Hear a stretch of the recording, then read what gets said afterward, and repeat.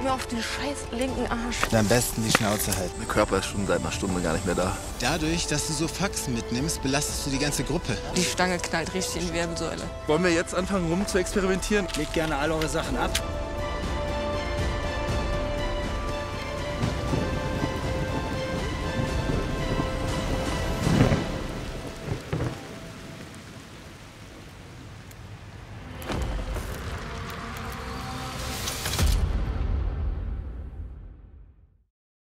Ihr kennt das doch alle, wenn ihr vor einem bestimmten Ereignis, das in eurer Zukunft liegt, großen Respekt habt oder sogar regelrecht Angst habt. Egal, ob es der allererste Tag in der Schule einst war oder der erste Tag auf der neuen Arbeitsstelle oder auch der erste Tag und Eindruck einer großen Herausforderung, die ihr angeht. Wenn dieser erste Tag überwunden ist und damit die Feuerprobe, wird es meist besser. Und man denkt sich vielleicht, war doch gar nicht so schlimm, wie ich vorher dachte. Doch was ist, wenn es genau das Gegenteil wäre? Was ist, wenn die größten Horrorvorstellungen wahr werden oder sogar noch übertroffen? Egal wie viele vermeintlich übertriebenen Worte und Phrasen man dazu vernommen hat, tief im Inneren hätte man nie daran geglaubt, dass es tatsächlich so schlimm kommen könnte. Der erste Tag im Himalaya-Gebirge und damit der Beginn des 8-tägigen Treks bis zum Annapurna Basecamp wurde von uns im Voraus Hell Day getauft, der Höllentag. Ich weiß genau warum, da ich ihn schon viele Male durchlebt habe. Hier werden 2 bis 3 Tagesetappen der normalen Routenaufteilung zusammengelegt, sodass man zwischen 8 und 10 Stunden auf den Beinen ist. Der Start erfolgt in unserem Fall über eine alte Sherpa-Route, die heutzutage nur noch selten und meist von Einheimischen genutzt wird und deswegen recht verfallen ist.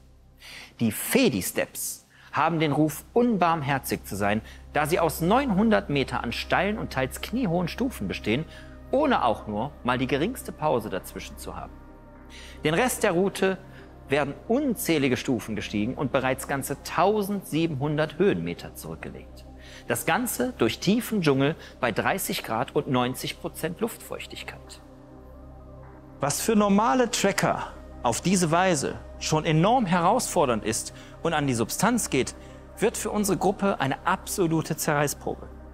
Das normale Gepäck sollte keine 15 Kilogramm übersteigen, während jeder unserer Teilnehmer zusätzliche 20 Kilogramm an Gewichtsscheiben dabei hat und somit auf 30 bis 35 Kilogramm kommt. Soldaten in Spezialeinheiten trainieren teilweise über mehrere Stunden mit 30 Kilogramm Gepäck. Das wäre dagegen ein wahrer Spaziergang. Und sollte einer der Teilnehmer ausfallen oder sich Paul von Anfang an nicht von seiner Lebensmittelvergiftung erholt haben, dann müssen seine 20 Kilogramm auf die restlichen 4 aufgeteilt werden. Ob das wohl der geeignete Start in das Abenteuer sein wird oder sind danach alle so demotiviert, dass das Ziel bereits in weite Ferne rückt?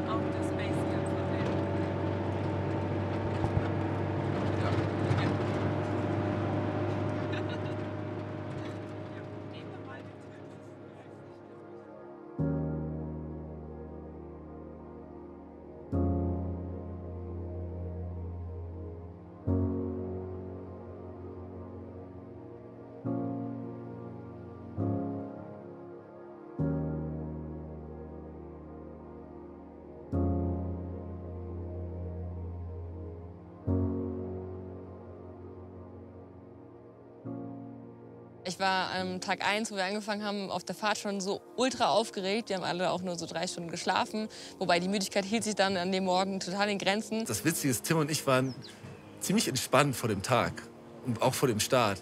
Weil wir hatten alle nur 2, 3 Stunden geschlafen und ich glaube, Tim und ich dachten schon so, das kann ja gar nichts werden hier. Ja, es ist wahnsinnig verrückt, diese Challenge. Also diejenigen, die sich's ausgedacht haben. Was zur Hölle tun wir hier?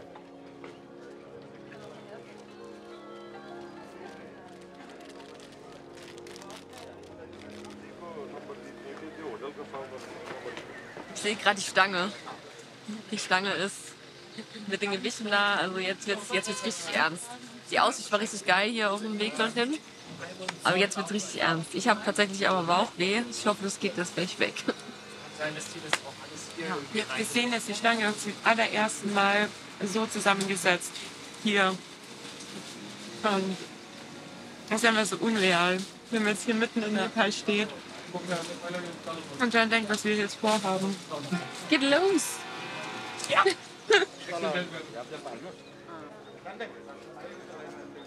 They will be intrigued, they will obviously be surprised, but also a lot of respect. You know, in Nepal, a lot of people carry weight. So anyone doing that here, it's not like something that people don't do here. And also it's not expected of from Western visitors. So if someone is doing that, I think people will look up to them. It's a lot of respect for anyone who's taking that up.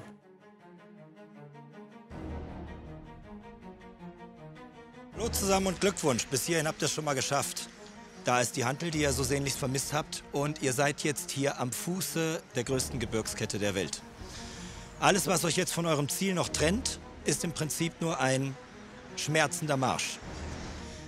Diese Stufen da sind recht erbarmungslos und das ist der steilste und schwerste Teil, den ihr heute vor euch habt. Die gute Nachricht ist, danach kann es nur noch besser werden. Die nächsten 8 Stunden sind nur noch ein Spaziergang. Ein paar letzte Tipps. Ihr werdet sehen, dass die meisten Leute, die Ahnung haben und jeden Tag da hochgehen, im Zickzack hochgehen.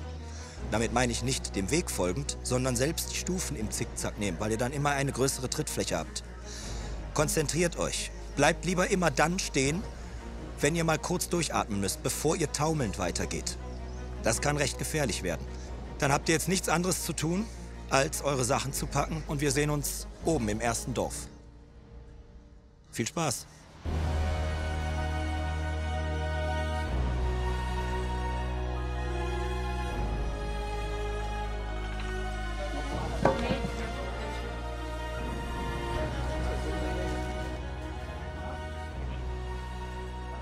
Die Gewichtsscheiben, die werden wir körpernah in den Rucksack stecken. Bei der Hantel sind wir uns nicht so ganz einig geworden. Da gibt es verschiedene Strategien, die gerade hier im Raum stehen. Und als wir dann da standen und die Hantelstange da gesehen haben und uns gezeigt wurde, wo es hochgeht hinter uns, da habe ich wirklich gedacht, also wow, wie sollen wir das schaffen? Es gibt jetzt einen historischen Moment. Der Spaß ist vorbei.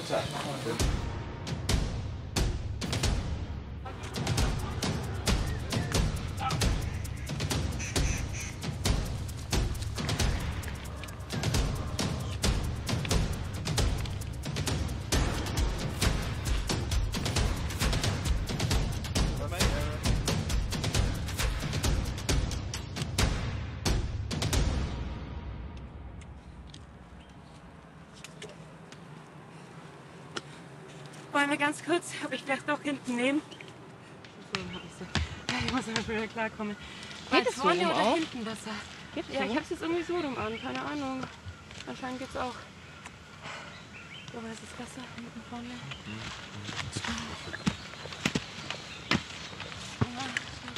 Ich wusste wirklich nicht, wie es wird. Und dann haben wir die ersten Schritte gemacht. Ich hatte jetzt anfänglich dann die 20 Kilo drin. Wir haben die Hantelstange erst mal zu zweit getragen. Und ich habe gedacht, wow, okay, die ersten Schritte haben schon direkt wehgetan. Es ging ja direkt steil nach oben. Und auch wenn die Stange mal runtergefallen ist, das hat uns ja nicht zurückgeworfen. Wir haben es einfach wieder aufgenommen. Wir mussten am Anfang vor allem so ein bisschen schauen, wie positionieren wir uns, welches Tempo gehen wir, wie gehen wir die Stufen überhaupt hoch. Da gibt es auch verschiedene Techniken. Kleine Trinkpause. Wir sind 36 Minuten und 12 unterwegs. Es ist anstrengend.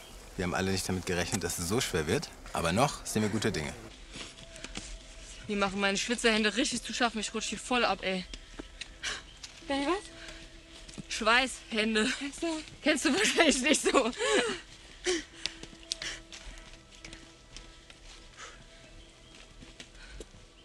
Ja, das ist einfach meine Art. Ich versuche es auch immer positiv zu sehen und einfach ja, eine gute Stimmung zu machen. Und dann ja, kommt es meistens so auch zurück. Guck mal, was wir da für eine krass kranke Challenge gemacht haben und geschafft haben. Leute, wir sind machen gerade die erste längere Pause. Ich will die Stimmung nicht dämmen. Ich freue mich über die Motivation, aber wir haben noch einen kleinen Teil vor uns. Ja, dann lass uns. 7 Tage und 10 Stunden.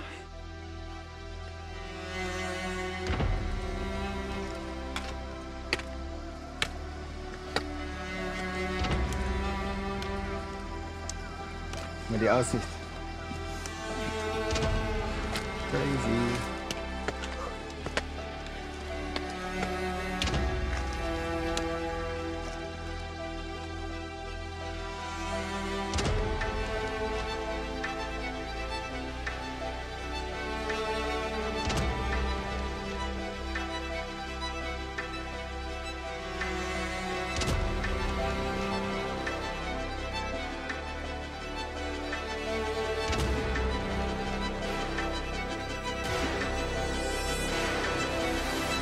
Also Stairmaster im Fitnessstudio, war ein Witz dagegen.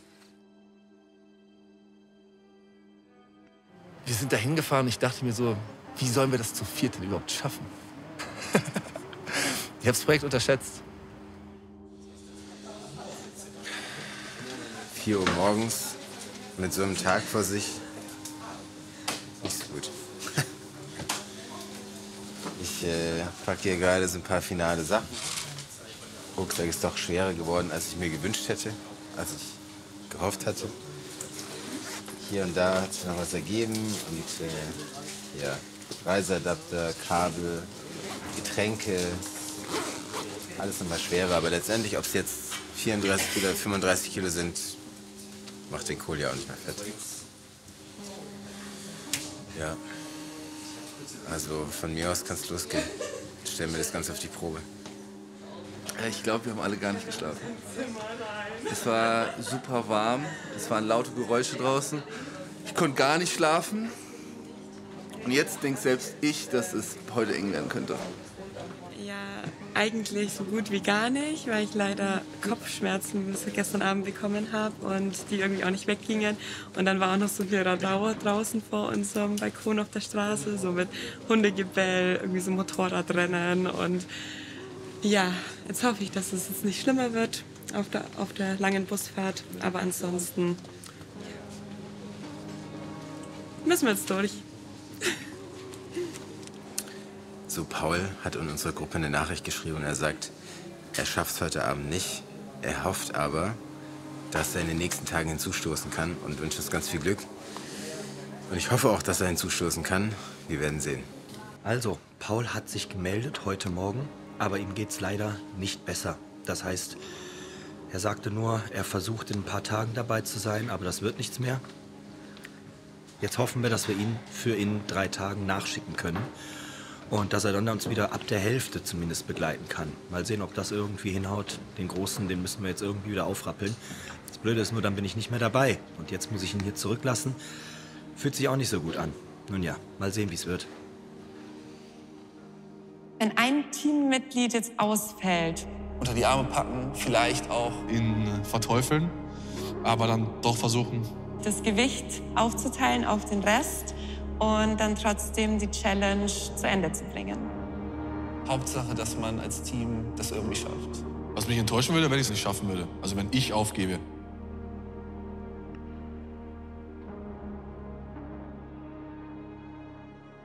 Das Ausscheiden von Paul direkt am ersten Tag am Hellday war für die Gruppe eigentlich schon ein erster Indiz dafür, dass es scheitern würde. Das bedeutet, dass man da bereits schon die Probleme hat, mit denen man erst in den hinteren Tagen gerechnet hat.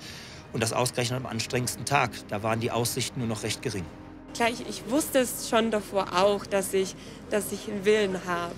Aber ich glaube, die Challenge hier, das hat's wirklich nochmal auf eine ganz andere Ebene gebracht. Ich denke, jeder sucht so ein bisschen nach dem Sinn des Lebens für sich selbst.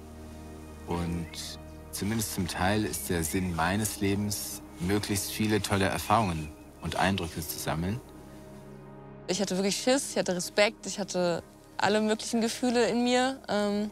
Und dann merkt man, wie man von Schritt zu Schritt einfach stolzer wird und mehr Selbstbewusstsein tanken kann. Und dann wird man belohnt von dieser Sonne und dieser Aussicht und alles, was hier Nepal zu bieten hat. Und dann wird man regelmäßig entschädigt. Also die ganzen Schmerzen, die dann entstehen, werden entschädigt. Und ja, bei der ersten Pause war es dann irgendwie so krass. Wir haben das irgendwie geschafft.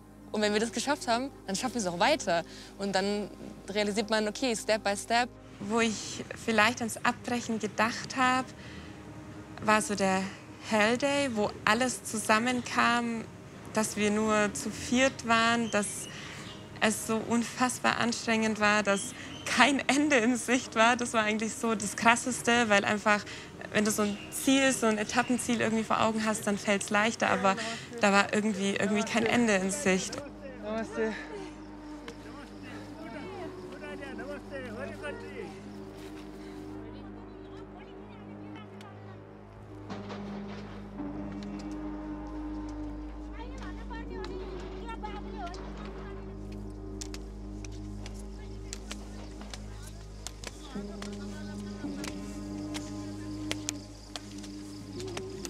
Wo oben ist der Teil, wo es wirklich weiter ist?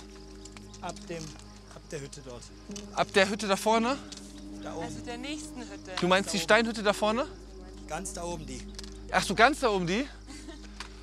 Okay, alles klar. Dankeschön. Ich glaube nicht, dass langsamer gehen unbedingt das Ganze einfacher macht. Das stimmt schon. Weil dann laufen wir ja länger. Ja. Also das Tempo, okay, ja. Ja, also Ich glaube, man muss einfach einen guten Rhythmus finden, der zu Klar, mein Po beiden- macht auch zu. Also der. muss einfach einen guten Rhythmus finden, der zu beiden Stangenträgern passt. Dass die happy sind, der Rest passt sich halt an, die sind ja eh schneller. Vielleicht ist das der way to go. Bist du hinten noch, okay? Jo. Okay. Ich sehe schon, Tim überrascht uns. Also tatsächlich hatte ich ja 8 Tage Vorbereitungszeit und körperlich war da nichts mehr zu machen bei mir. Und ich habe ja dann von vornherein gesagt, was ich halt körperlich nicht leisten kann, muss mein Wille wettmachen. auch Tim habe ich vorher null gekannt. Schwierig einzuschätzen war er vorher, weil er auch ja, als Nachzügler quasi eingerutscht ist und so ein bisschen das Gas rausgenommen hat und gesagt hat, er weiß nicht, wie er das Ganze handeln soll. Und jetzt gibt er halt richtig Gas, er ist super fit und diese Ruhe, die er ausstrahlt, mag ich sehr. Soll ich dich ablösen? Das killt mich gerade, ey, ohne Witz. Wieso sitzt Leute? er jetzt anders, oder? Ja, der drückt mir auf den scheiß linken Arsch. Ihr habt ein gutes Tempo drauf, ne? Ihr könnt noch langsamer gehen. Ja, was? Oder ist das nicht das Tempo? So. Jetzt ist auch der spannende Moment bei mir, ob die Trinkblase geplatzt ist oder nicht. Was? Du gibst jetzt 20 Kilo an wen? Nee, 10 Kilo. Nein, nicht Er hat ja auch die 2 Zehner drin. Du behältst 10. Genau. Und wem gibst du die 10? Bist du die? Oder wo soll man die rein tun? Ja, Versteigert ich tu die rein. Vicky, versuch's mal. Ich versuch's. Was wir jetzt gucken halten. Wer von euch hat denn gerade wie viel? Wir haben alle 20, also aktuell. Alle. Also erstmal 20er, Tim hat eine 20er und dann 2x10 die beiden. gute Neuigkeiten, die Trinkblase hat gehalten. Super. Yay. Die schlechten ist, ich habe 10 Kilo abzugeben. Jo, ich hab schon gemeldet. Und dann Schweiß auch noch mal 5. Müssen halt Schwitze ich schon, gucken. Sascha? Ja, da oben sieht man ein bisschen was an der Stirn. Soll ich es wegpudern vorher? Nur mal so, dass die Kamera das vielleicht auch sieht, was wir die ganze Zeit hier schleppen, Leute. Da sind wirklich 20 Kilo drin. Das ist die Frage, so an sich. Dass ich das hier dann... Ja, so steht jetzt Ich habe mir auch halt, überlegt, ja, ob ich mir das hier um die Stirn mache und das auf den Rücken lege. So wie die das machen. Ja. Es wird ja einen Sinn haben, dass die das gemacht haben, ne? Dass wir das seit 1000 Jahren machen. Wollen wir jetzt anfangen rum zu experimentieren? Ist jetzt der Zeitpunkt schon Es gekommen? gibt bestimmt keinen Nackenmuskelkater. Nacken ist die andere Seite. Was hast du denn? Oder hier. Jetzt hast du 30 Kilo bei dir reingepackt. Ja, plus meinen eigenen Scheiß. Also eigentlich sind es jetzt 40 oder wie? Habe ich das jetzt echt gemacht? Halt ohne Rucksack. Man sollte nicht mehr als 10 bis 15 und sie hat 40. Wenn ich jetzt so gehe? Ein bisschen lockerer. 40 waren auch noch nicht in einem Deuter. Also, der Plan ist jetzt, da der Weg nicht allzu schmal ist, dass einer die Stange tragen wird. Dafür darf diese eine Person 10 von seinen 20 Kilo abgeben, kommt er dann mit 20 Kilo Hantel.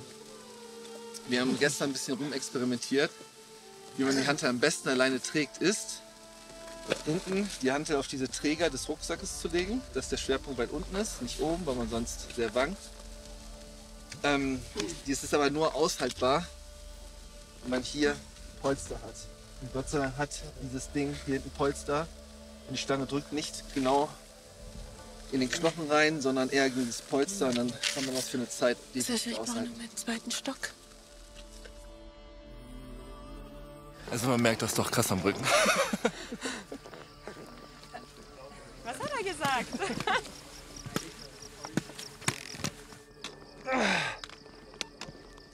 Bei den Fedi-Steps, die wirklich unbarmherzig steil nach oben gingen, da mussten die so mit der Stange vor allem kämpfen, für die sie immer noch nicht die richtige Strategie gefunden haben, diese zu tragen. Und tatsächlich war es so, dass ich zwischenzeitlich daran dachte, wie können wir den ganzen Plan mit den Etappen, den wir hier haben, schon abändern, schon am ersten Tag. Ich glaube, es wird Zeit für meinen Indiana Jones Hut. Es ist Zeit für den Hut! Ich glaube, ganz wichtig ist Kontinuität, Rhythmus, Atmung und am besten die Schnauze halten. Merkt euch das. Hier im nepalesischen Dschungel haben wir 28 Grad Hitze, die wir ertragen müssen, und eine ganze Menge Stufen. Und zwar auch noch unregelmäßige, so wie die wir da sehen. Das ist eine ordentliche Belastung, vor allem bei dem Gewicht, das die Leute tragen. Aber das Gute ist, dass wir das Ganze hinterher schön tracken können und auch währenddessen unseren Puls immer unter Kontrolle haben und sehen können mit der Galaxy Watch 5 Pro. Und das ist vor allem interessant, wenn wir später diese Daten auch mal auswerten. Richtig schön ist auch, dass wir damit am Ende unseres Tages die Schritte zählen können. Wir sehen genau, wie viele Schritte wir gegangen sind. Und, sehr interessant hier in den Bergen, auch die Höhenmeter. So, jetzt werde ich mich mal wieder versuchen, auf die Stufen zu konzentrieren, denn mein Puls geht gerade in die Höhe. Aktuell bei 125 geht sogar noch. Wir sehen uns.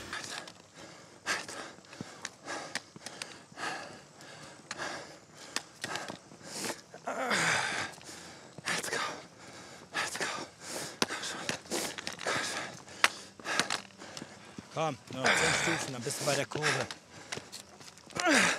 Okay, Vorsicht, muss ich hinsetzen.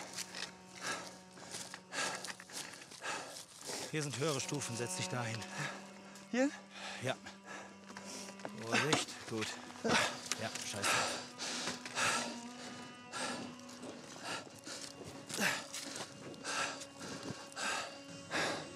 Kannst du noch?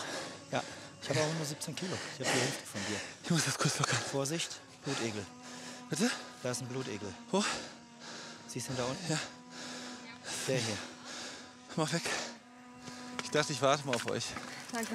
Das ist Solidarität. Ich lass euch mal aufschließen. Nee, ich bin einfach gerade fertig, sorry. Oh. Es wird gleich wieder eng hier. Bei Nico war ich wirklich ultra geflasht, weil er einfach so lieb ist und so authentisch und für mich einfach so nahbar auch wirkt. Und er ist sehr, sehr hilfsbereit. Und ja, also ich erlebe ihn sehr, sehr positiv.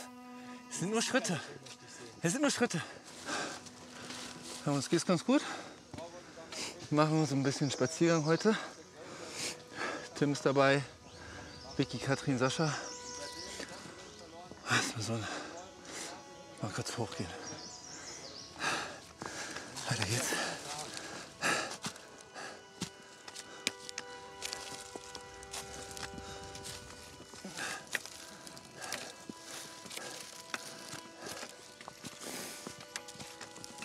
Es wird gerade die Stange getauscht. Weiter hoch. Noch weiter. Wie weiter hoch? Warte, hoch. Okay. Okay, runterlassen? Ja. Naja, es liegt jetzt hier drauf. Das muss schon dahinter. Ach so, dass du da dahinter. Wo liegt's denn drauf? Ja, auf dem Schutz. Ja, etwa. 2, 3 Stunden waren wir schon unterwegs. Und dann mussten wir einmal, hatte ich die Stange. Und dann haben wir einmal getauscht, dass Tim die Stange übernehmen sollte. Ich konnte gar nicht mehr. Und anstatt die Gewichte zu tauschen, haben wir gesagt, bevor wir jetzt die aus dem Rucksack holen, tauschen wir schnell den Rucksack.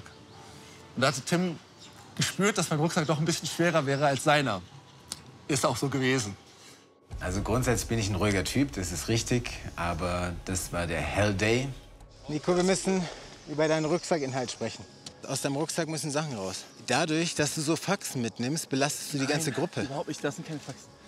Ja, dann machen wir jetzt alle unnötigen Sachen bei dir da rein. Welche sind denn da zum Beispiel? Ja, das werden wir feststellen. Aber das Problem ist, dass dein Rucksack mit ich trage 20, der ist genauso schwer wie deiner. Aber ich trage den die ganze Zeit. Nee, ich trage ihn. Ja, ja, jetzt einmal. Aber guck mal. Ach, habt ihr getauscht jetzt mal? Oh. Ja, ja, weil die Stange dann hier mehr Kilo drin sind. Also emotional ist es hier wirklich ein großes Auf und Ab. Ich bin frustriert und würde am liebsten ins Handtuch schmeißen. Aber dann die ganze Zeit so, oh, was soll der Scheiß und so. So unnötig. Ja, es ist total unnötig. Ja. Weil es einfach Gewicht ist, was keiner braucht. Und Ja, ist okay. Gummibärchen. Aber wir müssen jetzt einfach als Team denken, Tim.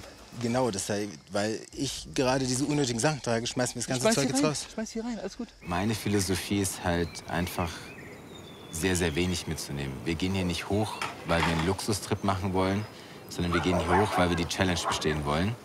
Und da habe ich einfach nur das mitgenommen, was wirklich absolut notwendig ist. Wenn man halt grundsätzlich der Meinung ist, mehr mitnehmen zu wollen, dann ist es für mich auch absolut in Ordnung. Wichtig ist mir nur, dass ich dieses Extragewicht dann nicht auf die Schultern der anderen verteile. Du musst jetzt deinen Rucksack aufmachen. Du schmeißt alles, was du nicht möchtest, einfach hier rein. Ich trage das.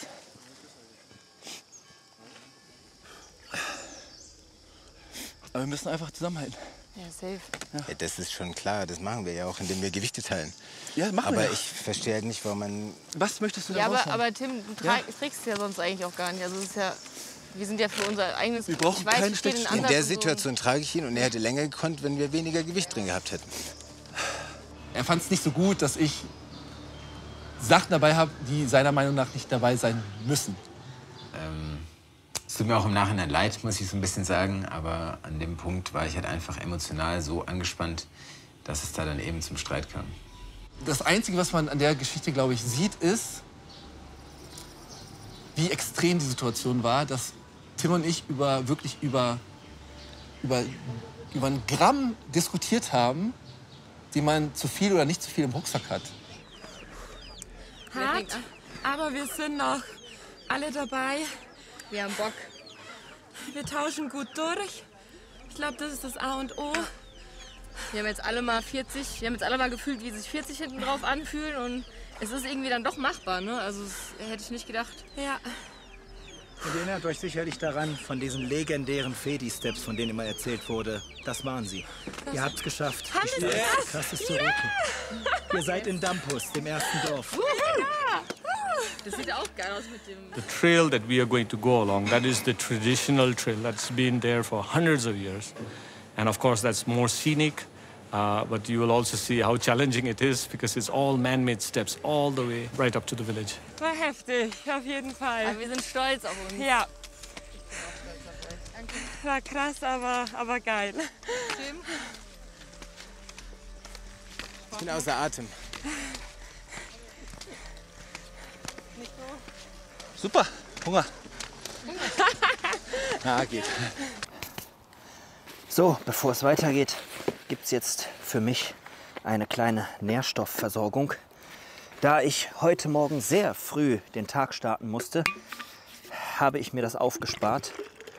Wasser rein und jetzt gibt es ein AG1-Päckchen. Das Schöne ist, diese Travel Packs hier sind unheimlich praktisch. Einfach nur aufmachen und dann das Ganze da rein. Und das kann man überall zubereiten. Ich brauche keinen Löffel, Behälter, sonst irgendetwas. Und das Tütchen kann man einfach entsorgen. Nein, natürlich nicht. Das kommt jetzt hier rein. Und mir macht es unheimlich Spaß, das Ganze auch noch zuzubereiten und zu trinken. Ja, jedem das seine. Grünes im Grünen. Und ihr müsst mal bedenken, das, was ihr seht, ist nur ein kleiner Teil dieser ganzen Produktion. Natürlich muss irgendjemand die Kamera gehalten haben. Und das war nicht nur irgendjemand, das waren ganze 7 Leute. Wir hatten Tontechniker dabei, Fotografen dabei, Regieassistenten, Setassistenten und natürlich ganze 7 Kamerateams. Und die mussten ebenfalls gesund bleiben. Das heißt, auch die mussten wir möglichst gut unterstützen und von den Herausforderungen, die hier alle nun mal vorhanden sind auf dem Track, die physischen Herausforderungen, man muss fokussiert bleiben, konzentriert bleiben, die Ernährungsumstellung und so weiter. Und da gibt uns AG1 einen richtig guten Nährstoffsupport. Und damit nicht nur unsere Athleten davon profitieren, zumindest diesen Teil richtig gut unterstützt zu haben, haben wir das natürlich auch unserem ganzen 34-köpfigen Team hinter der Kamera mitgegeben und sind natürlich froh, wenn auch davon keiner ausfällt. Wenn da oben kein Kameramann mehr ist, könnt ihr auch nicht sehen. Und deswegen ist das ein super Support. Den könnt ihr jetzt auch mal probieren. Es ist eine tolle Routine, die wir schon in Deutschland gestartet haben und die wird euch sicherlich auch Spaß machen. Wir behalten sie jetzt bei. Unten findet ihr einen Link. Und unter Iron Summit könnt ihr eine Bestellung machen und bekommt auch noch 10 dieser praktischen Travel Packs und Tütchen obendrauf für euren nächsten Urlaub. Probiert es einfach mal aus. Es schmeckt nicht nur und macht Spaß, sondern ist auch noch ein richtig toller Nährstoffsupport. So, jetzt geht's mal weiter hier. Ja. Super, geil. Wo wollen wir abfliegen? Oh shit, Till hat die Schuhe. Guck mal, da ist eine Treppe. Wollen wir da hin? Da? Oder uns da auf die Treppe stellen? It's okay, thank you. Warte, ich geh kurz weg. Dann kannst du dich... Nee, es geht hier mit dem Blumen. Okay. Also. Bis jetzt läuft alles nach Plan. Wir sind ein bisschen spät dran, glaube ich, aber das können wir nicht ändern.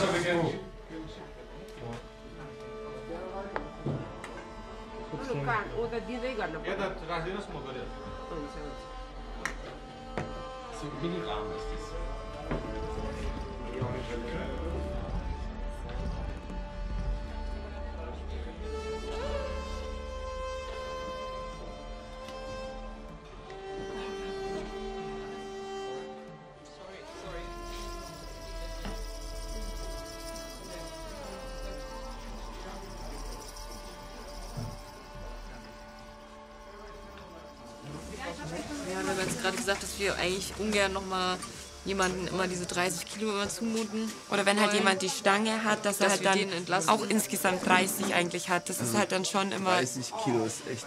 Vor allem mit Stange ist nochmal ein anderer Hausnummer. Also soll ich was reinnehmen? Du kriegst einen Zehner. Okay. Leider hat es mich in der Nacht Donnerstag auf Freitag erwischt. Und ich habe dann schon gemerkt, oh shit, also die Fitness ist nicht mal annähernd am Start, um da irgendwas reißen zu können. Auch wenn ich dann noch eine Nacht Zeit gehabt hätte, ging es ja schon um 4 Uhr los. Ich habe mich dann den ganzen Tag ausgeruht, eigentlich fast nichts gegessen, also für den Hell Day absolut nicht vorbereitet. Habe dann bis 4 geschlafen, dann haben wir kurz eingecheckt in Sascha und haben gesagt, okay, den ersten Tag sollte man auf jeden Fall erstmal noch skippen. Für diesen Tag bin ich Joker. Wenn es allerdings dann morgen an dem morgigen Tag geht, 2 Tage hintereinander Joker, werde ich wahrscheinlich nicht sein können. Dann müssen wir noch einen Tag durchhalten. Der morgige Tag ist kürzer, aber das werdet ihr dann noch mal schaffen. Heute habt ihr eine ganze Menge geleistet mit den Fedi-Steps.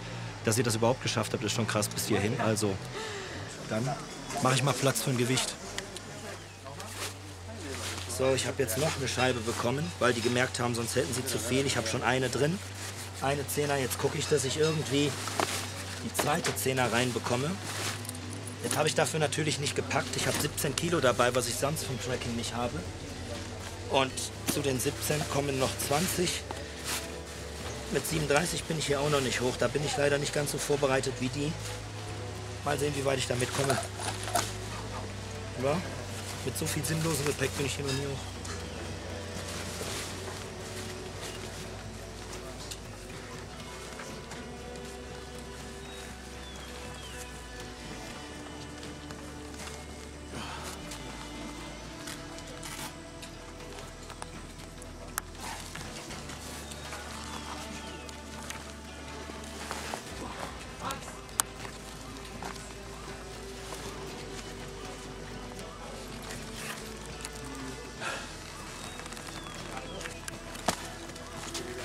Na gut.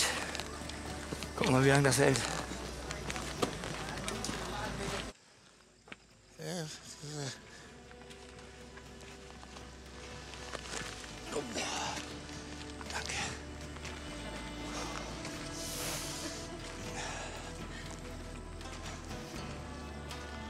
Als Guide habe ich von Anfang an klargemacht, dass es die Regeln gibt, jeder muss jeden einzelnen Gramm seines Gewichts selbst tragen. Das heißt, sein eigenes Gepäck und natürlich die Hantel. Und es gibt nur eine einzige Ausnahme, und das bin ich, der temporär helfen kann. Und zwar immer dann, wenn ich es für nötig erachte, nicht aber, wenn die es für nötig erachten. Und das bedeutet, wenn jemand gerade verletzt ist, sich aber erholen könnte, nicht komplett ausscheidet, dann kann ich mit übernehmen und zwischenzeitlich helfen. Aber zu keiner anderen Stelle und nicht, wenn die es verlangen, aber ich denke, das würden die noch schaffen. The first day is a tough day, but having said that, that is also, in terms of elevation, the lowest elevation. So you should be able to do more and cover more distance on the first few days.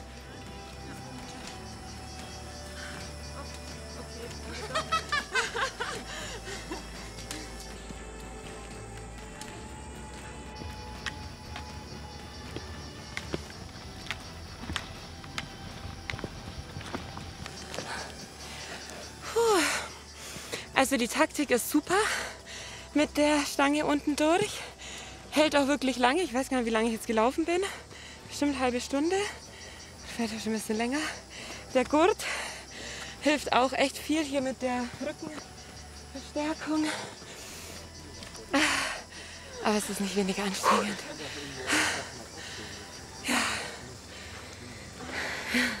Er macht mir gerade ein bisschen Sorgen. Jetzt mal die unnötige Geschichte beiseite. Das bereitet mir ein bisschen Sorge. Aber ich glaube, der kommt auch schon. Vielleicht brauche ich mir auch gar keine Sorgen machen, aber ich hoffe nur, dass das alles reibungslos klappt.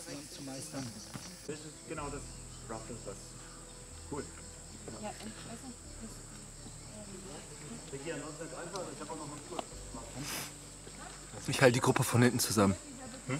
Ich bin der Hütehund. Ich kann einfach nicht mehr. Ich bin echt am Boden gerade. Aber ich gehe mein Tempo. Ganz einfach. Aber jetzt ist es echt nur noch Kopfsache. Mein Körper ist schon seit einer Stunde gar nicht mehr da. Ich mache mir jetzt meine Earbuds rein, Podcast und losmarschieren.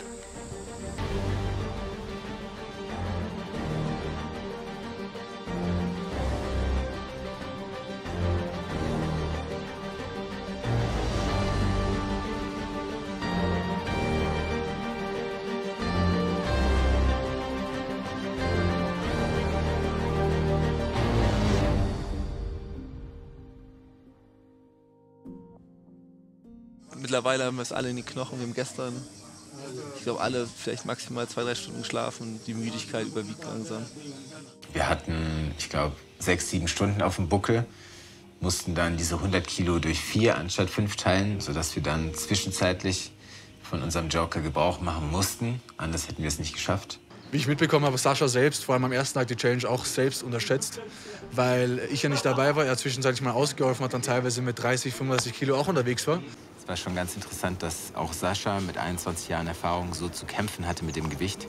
Als ich dann die 40 Kilo im Rucksack hatte, da habe ich selbst mehrmals daran gedacht, dass ich das nicht schaffen werde. Zu lange. Legt gerne all eure Sachen ab. Wir sollten jetzt mal was essen und ein bisschen länger Pause machen, glaube ich. Weil es sonst auch zu spät wird. Bis wir da sind und das 17 Uhr ist es kein Mittagessen mehr. Außer ihr seid gerade so im Mut, dass ihr weitermachen wollt. Wie sieht's aus? Also für meinen Teil, ich habe jetzt im Moment noch keinen großen Hunger. Okay. Tim? Essen brauche ich jetzt auch nicht. Gut.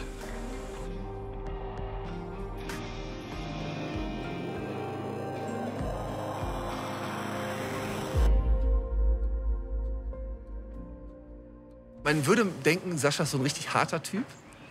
Aber ich glaube, von uns allen hat Sascha den weichesten Kern. Einer der wichtigsten Dinge hier für mich ist, jenseits des Projekts und des Ganzen, was dahinter steckt, dass diese Menschen dieses Erlebnis mitnehmen, das ich damals auch das erste Mal hier in den Bergen hatte. Ohne ihn wäre es wahrscheinlich nicht so leicht gefallen, jetzt doch auch den Weg zu gehen, weil man weiß, okay, er hat es schon mal gemacht, er ist auch super fit und er zieht einen dann auch so richtig mit. Ja, also wirklich perfekter Guide.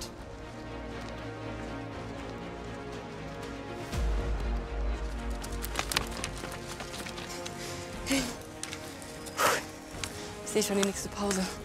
Es gibt Schub. Hup.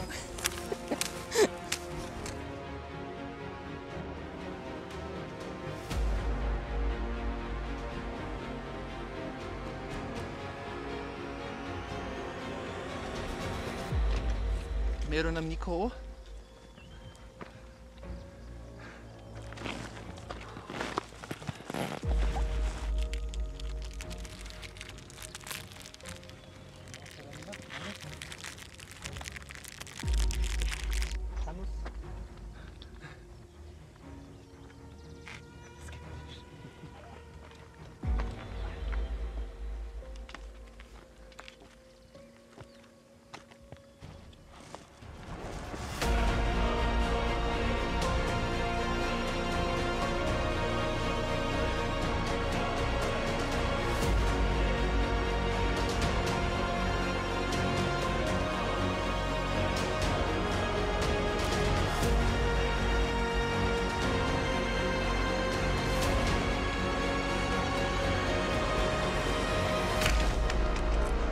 Wir sehen uns beim Mittagessen um 6 Uhr.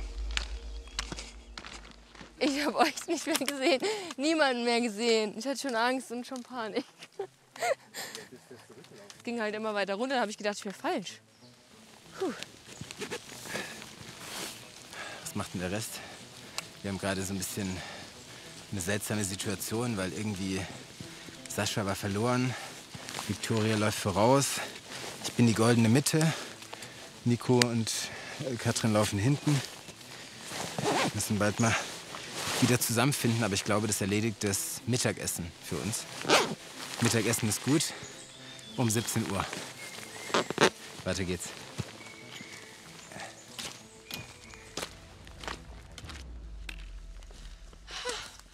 Oh Gott, Gott sei Dank, wir haben es erreicht. Also das war jetzt gerade wirklich so. Jeder hat uns gesagt, noch 15 Minuten, ne? Ja, noch 20 Minuten. Das war halt jetzt gefühlt vor 50 Minuten. Ne?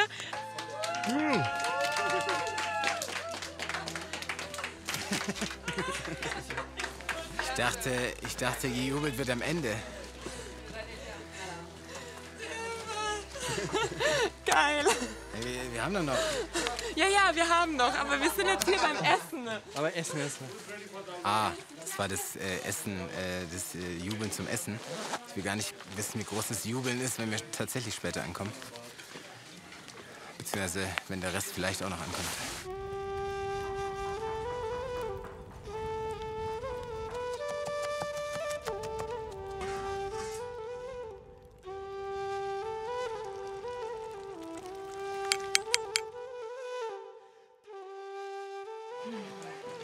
Himmel.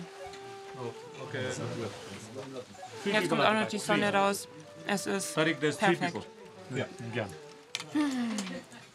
Kraft tanken und dann wieder weiter. Ich weiß nicht, ob ich lachen oder weinen soll. Die Stange knallt richtig in die Wirbelsäule. Ja. Aber wir haben nicht mehr lange. 20 Minuten wohl noch. Ja, 15. dazu muss man sagen, vor 20 Minuten waren es auch 20 Minuten. Ich möchte die ganze Stimmung nicht trüben hier. Ich meine, es waren sogar vor 40, 20. Ja, Ja, aber hey. und vor 2 Minuten habe ich noch 20 Minuten als ewig lang empfunden. Ja, lass uns 10 Minuten draus machen. Leute, wir haben jetzt die Chance. Jetzt haben wir die Chance. Auf einer Kuh zu reiten. Ja. Wenn jetzt ein Wagen vorbeikommen würde, mit einer Laderampe, wärst du versucht? Versucht auf jeden Fall. Auf das Auto aufzuspringen? Ja. Aber natürlich, Sascha. Das ist eigentlich nur klug, ne? Es stand nichts davon drin, oder? Ich meine, Du hast gesagt, keine tierischen Hilfsmittel. ja, ich meine auch kein Auto, aber Laderampe hier. Ja, das ist natürlich ist nicht mal Auslegungssache. TÜV geprüft, das zählt eigentlich nicht. Du musst hier nicht stehend auf uns warten. Wenn du möchtest, geh ruhig weiter. Ja, ich glaube, ich gehe ein paar Meter, aber ich bin eh langsamer als ich. Nee, du bist irgendwie schneller als ich. Oh, bis gleich.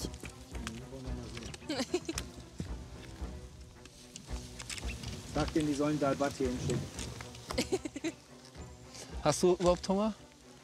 Ja, irgendwie. Echt? Mein Magen ist schon Gar kein Hunger. außen gekratzt. Gar kein Hunger. Total komisch.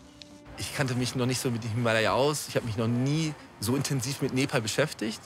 Und ich mag es auch, neue Länder zu bereisen, Kulturen kennenzulernen. Und am Anfang dachte ich, das wird ein schöner Spaziergang, eine schöne Wanderung durch die Berge. Und dann habe ich erst jetzt realisiere ich, was das eigentlich alles für eine krasse Nummer ist. Sascha, denkst du, was ich denke? Namaste. Nee, doch nicht. Gitter.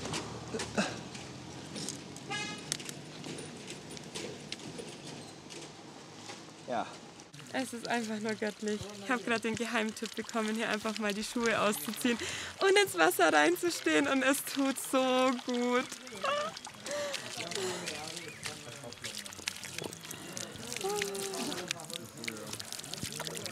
Es ist so angenehm.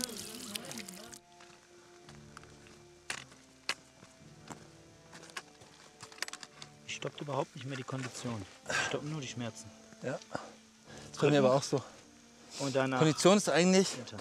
Guck mal, wir können ja noch reden und so. Ist eigentlich. Ich muss immer wechseln.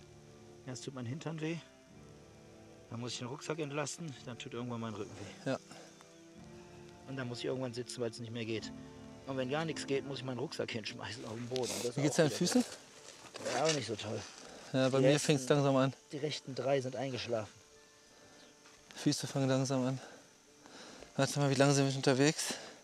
20 Minuten. Wann sind wir heute losgegangen?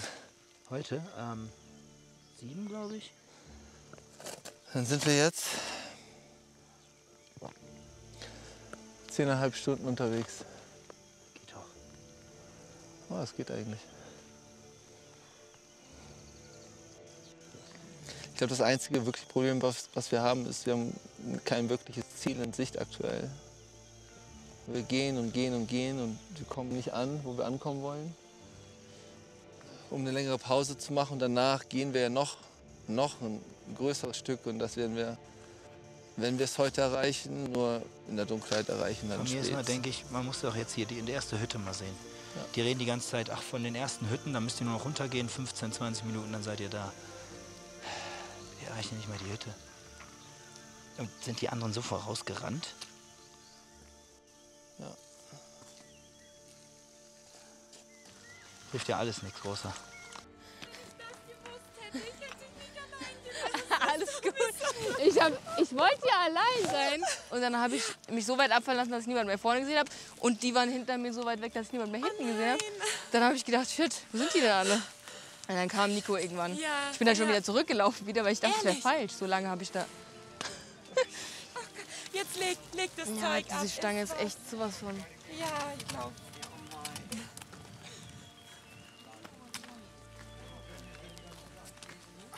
Aber es waren Kühe unterwegs, Kinder, die haben alles beleuchtet. Und die Sonne kam raus. Und jetzt lassen die Schmerzen noch wieder nach, hoffe ich.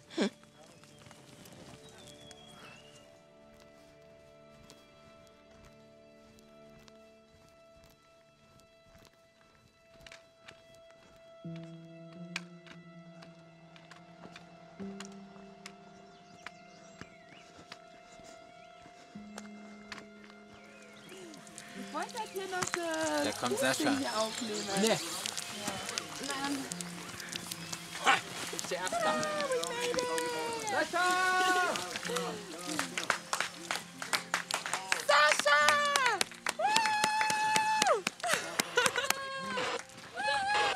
Das will ich auch.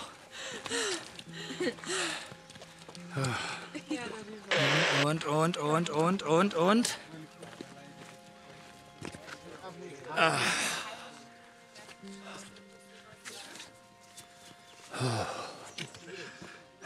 Hi. So, jetzt müsst ihr mich mal von den ganzen Blutegeln befreien. Ich hatte gerade einen Altissimus. An den Fingern. Nico! Das sieht man daran, dass das so glibberig ist und einfach viel blutet. Habt ihr lange warten müssen? Was geht? Was geht? Ja, Jetzt können wir erst mal was essen. Wollen wir nicht gleich weiter?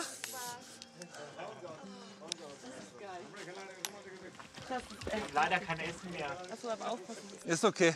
Wir können auch gleich weiter, Tarek. Ist gar kein Problem. Immer hier.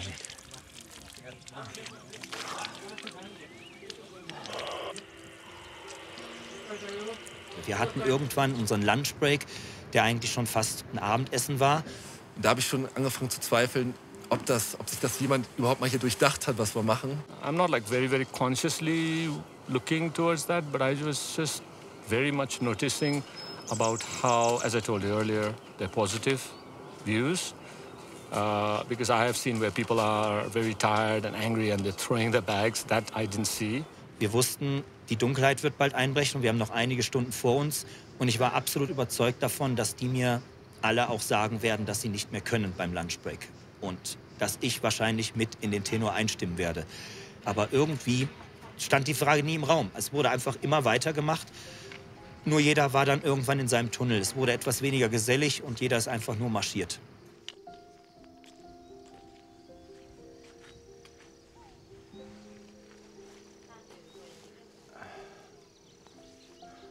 Ich bin gerne in der Natur. Also ich sehe super gerne Berge, Tiere auch, finde ich super spannend. Und einfach auch verschiedene Teile der Welt haben verschiedene Natur natürlich.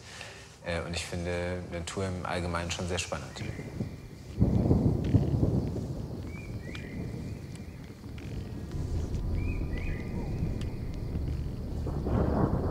Sieht krass aus, gell?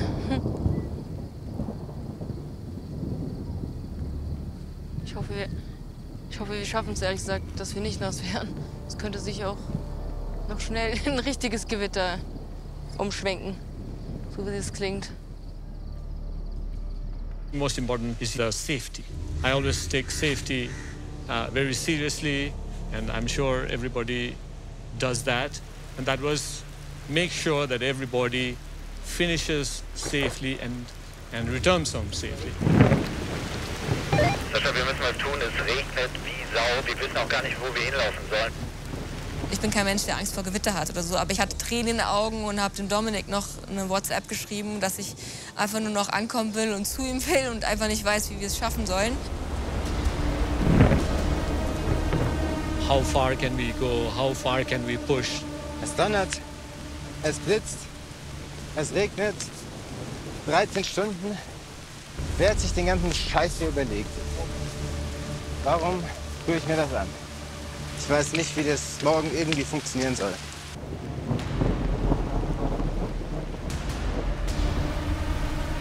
Mehrere Gruppen sind jetzt verstreut. Ich habe gehört, dass eine runtergekommen ist. Tim hat zwar gesagt, dass er weiterlaufen will, aber der ist wie so ein Blitzableiter. Irgendjemand muss da Hilfe schicken. Wir werden jetzt alle evakuieren. Bleibt da, wo ihr seid.